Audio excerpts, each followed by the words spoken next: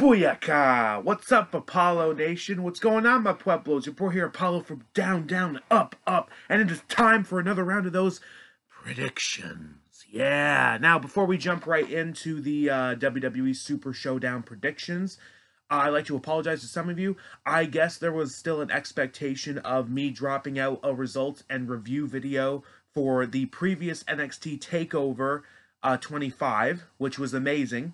Let me clarify why I didn't. I have this sort of rule.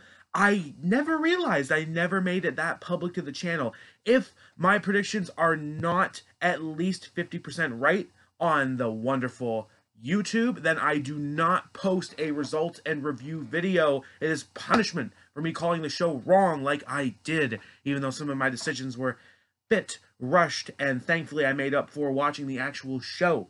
Because, well done, Street Profits. Well done, Adam Cole. It was a great show, and no doubt, no doubt. And how could I ever doubt the Queen, Shayna Baszler? How could I? How could I? Shame on me. Shame on me. But this is not an NXT video. This is supposed to be a WWE video. Now, as usual, there is the controversy of WWE going to Saudi Arabia. I really don't need to make any more statements than I just made. I encourage you all, though, if you are planning to watch the show or enjoy the show, check out one of our live streams. I know Cultaholic is doing one to raise charity. I'm not sure what the organization was. I know Sami Zayn is doing something about that too, but I feel like it's times like this where you're sort of making the worst decision, and maybe just a little donation to charity maybe makes you feel a bit better. It would make the charity feel better, and that is just a minor solution that I would recommend. That's all. That's all. I'm not going to plug that any more than I just did, so let's just get into it. It is what it is. WWE are going back to Jeddah for WWE Super Showdown this Friday, and by this Friday, I mean tomorrow. It's interesting that after all this time, we are not doing a 50-man Royal Rumble. That was only the reason I was so into this show last year, and it's also funny they're not calling this anything new. It's called Super Showdown. We got that in Australia last year. If this turns out to be a string of shows that are called Super Showdown, maybe the next one they do in Japan, for example, or Canada, come to our house, please. I don't know. It would be interesting if it was a series that goes all around the world, just called Super Showdown. But enough about that. Let's get into the predictions. Now, I'm glad I waited a little bit longer than my Cultaholic buddies, because there has been another match announced on the apparent pre-show. I don't recall WWE putting up pre-shows for these Saudi Arabia shows that include matches. Apparently this one will, because it has been announced earlier this morning that we are going to be getting the Revival versus the Usos once again, standard tag team match. I'm going for the Usos, especially if this is a pre-show match. The Revival have already beaten them twice if you count the 6-man tag team match on Raw, so I'm going to go for the Usos. I think they'll get another pre-show win. One step closer to getting another shot at those Raw Tag Team titles, where the champions have disappeared, sadly, even though I love Ryder and Hawkins. And their apparent challengers, the War Raiders, have also disappeared. So I'll tell you one thing, this whole wild card rule and brand split is ruining so much more people than a lot of people thought when they started this a month-ish ago. It's been terrible. It's been absolutely terrible. It's made SmackDown feel like another C show that is just a Raw rehash like it was in 2015, 14, and before. So let's end this thing. Let's end this thing and set things right. That's what I'm really hoping to see. But anyway, let's get into the actual show with matches that have been made clear the past few weeks, as little or much as some have.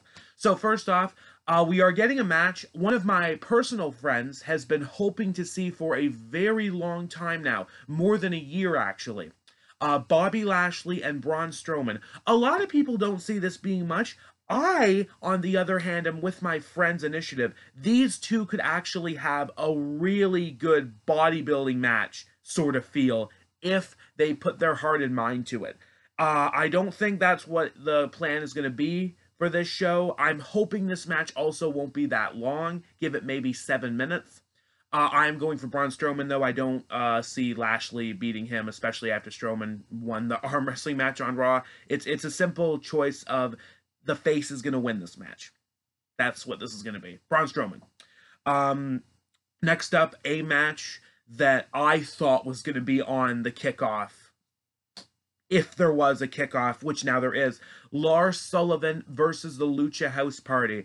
Well, I mean, who am I going to pick? It's quite obvious. But the thing is this really going to be a match? Is it really going to be? They've teased this way too long, and I don't really see much over 1% of the population caring about this anymore. Lars Sullivan is going to eat them alive unless the match does not start. He beats them up again, but they debut somebody new, or somebody comes out to, like, face-to-face Lars, as in, oh, ho, ho, I'm a big guy too. I'm going to render you. I don't think they'll have the nerve to do that at the Saudi show. They could. At the same time, I don't see this being much. So Lars Sullivan for me. Unless the match doesn't start, I hope for better things. Next up, Roman Reigns and Shane McMahon at this show. This is actually a lot harder to predict, in my opinion, than other matches are, because Shane McMahon is one of the most liked WWE stars in Saudi Arabia. That is my personal opinion. The crowd were ecstatic when he won the Best in the World tournament there last year, even though it was as ridiculous as ever.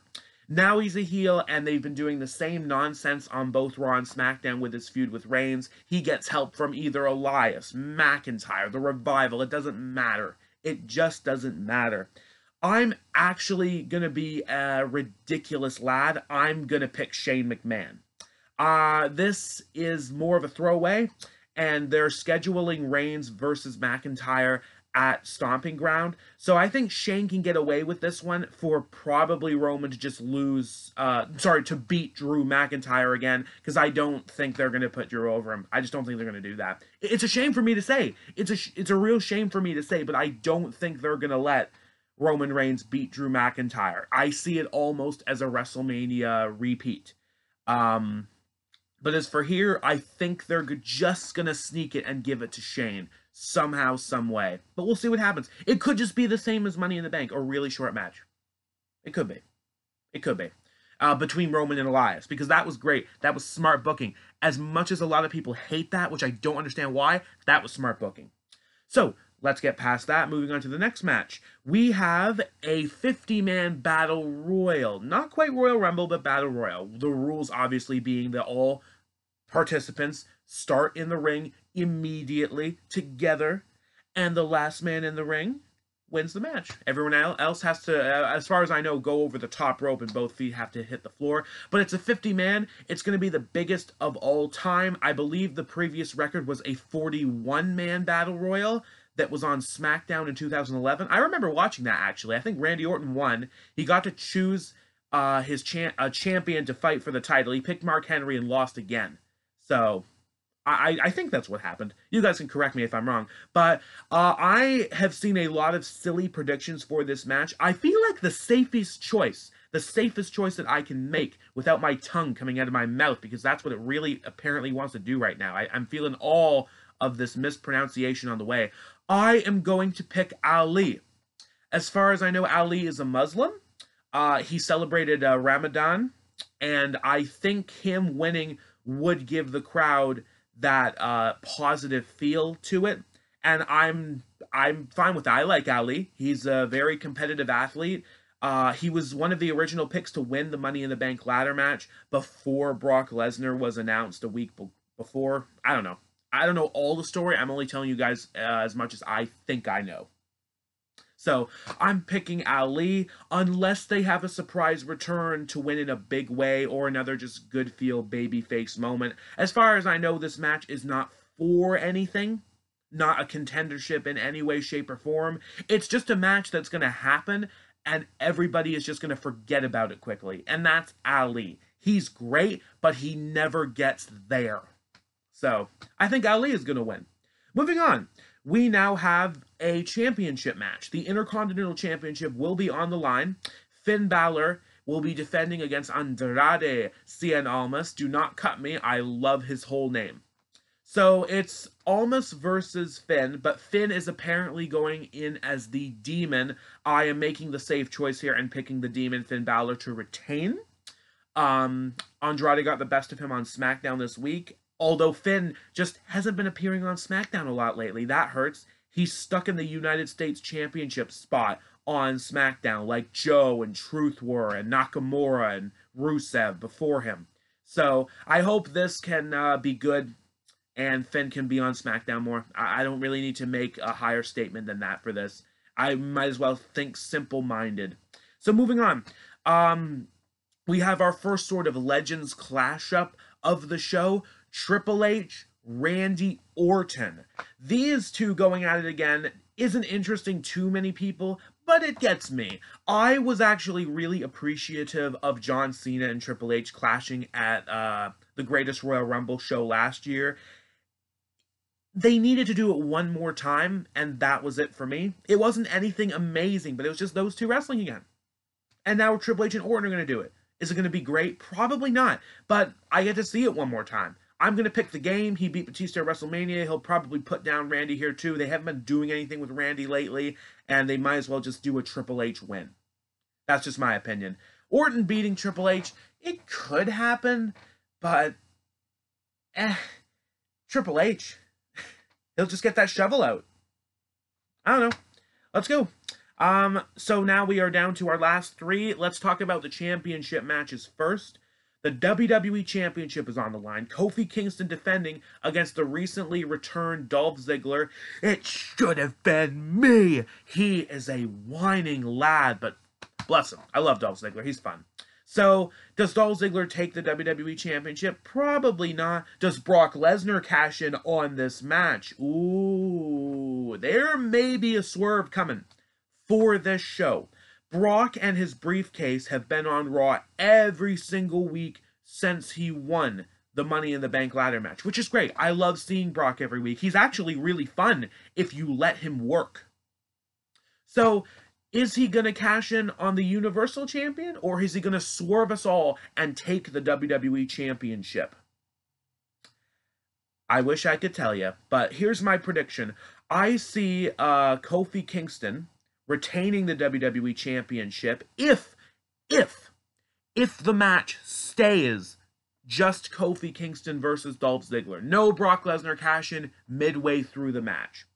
If Brock Lesnar cashes in on this any point in time, you know Brock will win. They wouldn't throw it away when it was just Kofi Kingston and Dolph Ziggler having a match. There's no way either could survive if Brock cashed in. If Brock cashes in afterward, Brock Lesnar. I'm giving you all my evaluated picks now because you deserve them. I love you, my subscribers. Also, it just makes more sense in my head. Like I said, if it stays a one-on-one, Kofi. Brock cashes in midway through, Brock. Brock cashes in after on the winner, Brock. That's it. That's all that really needs to be said. I'm just hoping to see Kofi Kingston come out of it and get on a better road to a new contender for Stomping Ground. Maybe Kevin Owens again, although I don't really see the point in it this time. I'm hoping Randy Orton, honestly. Which makes more sense to give Orton the win over Triple H, but this show is not going to be remembered, so it doesn't matter. Orton and Kofi finally gets that one win over Orton where it counts. Stupid. Randy. Don't like you. Now let's talk about the Universal Championship picture. Seth Rollins, a beaten, battered Seth Rollins, who we saw taken to a local medical facility because you can't use the word hospital on Raw. So Seth defending against Baron Corbin, a very strange choice of decisions, because there was a fatal four-way elimination match on Raw a couple weeks ago, and Corbin eliminated Miz but ended up winning the match because apparently his other opponents were counted out or eliminated by just leaving ringside area. That's so WWE. I laughed so much when I figured out what just happened. But Baron Corbin, I knew he was going to beat Kurt Angle at WrestleMania. He is one of Raw's biggest heels.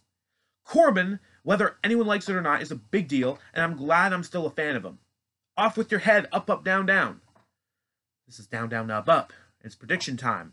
So, again, same rules apply to Brock and this situation. If it stays a one-on-one match, obviously Seth Rollins is going to retain. There is no doubt in my mind about that. If Brock cashes in midway through, I'm going to pick Brock. If Brock cashes in after the match, I'm going to pick Seth to retain at least. I don't think WWE are going to hand Brock the Universal Championship at this show. But if he cashes in midway through, I might be backsassing my own words here. If he cashes in midway through, Corbin could be pinned by Seth still, and that will be it. So I take it back. I'm actually going to reverse something. I'm picking Seth for all scenarios. I don't see Seth Rollins leaving that show without the Universal Championship one way or another. The WWE Championship is what I'm worried about. I sense a swerve coming our way. So, that's all that really needs to be said. Go Seth Rollins. You're not losing your title yet. Come on, mate. Come on, mate. Now it's time to talk about the last match on the show. Oh, boy. The Undertaker, the Dead Man, the Phenom, the Prince of Darkness, taking on WCW's Goldberg. These two are actually going to have a wrestling match. Sure, it's late, and they collided a little bit in the 2017 Royal Rumble. Goldberg hit Undertaker with a spear, but Undertaker threw Goldberg out of that match and eliminated him. That's really the most those two have had in terms of ring time with each other. They had a little bit of a run-in on SmackDown, cute little face-to-face. Now they're actually going to have a match. And as silly as people are going to call me on this, I'm going to pick Goldberg. I don't see Goldberg coming back to lose to The Undertaker. This is the opposite of the Triple H Sting scenario that really ticked everybody off except me because I was rooting for WWE. I knew they were going to make it a war. They brought out DX. They brought out the NWO. They brought back Shawn Michaels.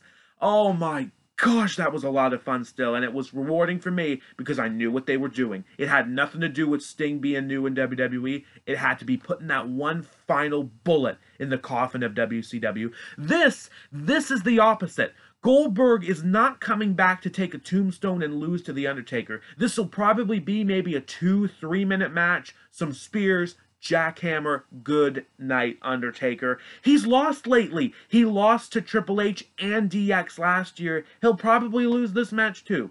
And if he doesn't, great. I love The Undertaker. It's not about me hating The Undertaker. It's just what I think is going to happen. And I see Goldberg winning the match. So, there it is. Thank you, ladies and gentlemen, for listening to my rambling of predictions. I really appreciate your support once again. Still having tons of fun on the channel, making it through all these predictions and all the fun, and maybe getting through more one day if time is available. Thank you all. A like, share, subscribe. Let me know what you're hoping to see at the Super Showdown Network special. If you're not going to watch it, let me know too. I'd love to hear what you guys think. Thank you all. I will see you maybe for my results and review video. Maybe. If not, you can understand why. But cheers to you wonderful people. We'll see you later, and hopefully we get better feelings coming out of this show. So, that's all that needs to be said. Hope you all enjoy your wonderful day. Keep it real. Booyaka!